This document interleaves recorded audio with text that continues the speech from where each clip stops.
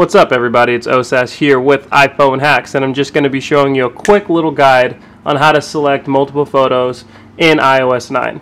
So we'll just hop into the Photos app right here, and we'll hit that select button like you would in any other iOS version. And previously you would have to tap to select the photos that you want.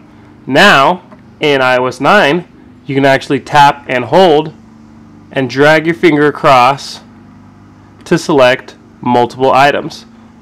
Again, that makes it way faster. I just selected 19 photos in about 1 second.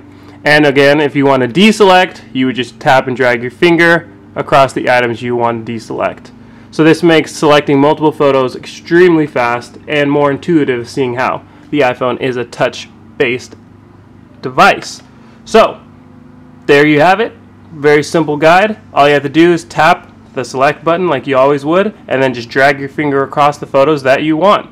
Again, if this video was helpful, make sure to hit that like button and also make sure to subscribe to our channel to see more videos just like this. Alright guys, late.